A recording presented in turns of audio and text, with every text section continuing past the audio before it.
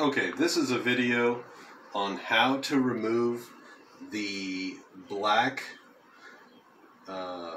rubber piece from the Jot iced coffee bottle, Jot Ultra Coffee, in order to recycle it properly. The first step is you take a knife and cut this little piece of plastic off, throw that away. Now you want to get this plunger out of here. I've tried numerous methods to get this thing out, and all of them have been unsuccessful. This is the successful method that I've found.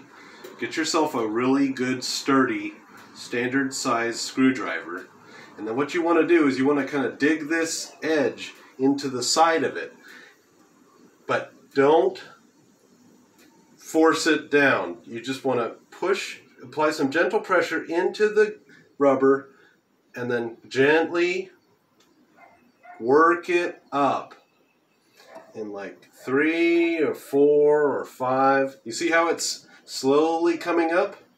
That's what you want to do.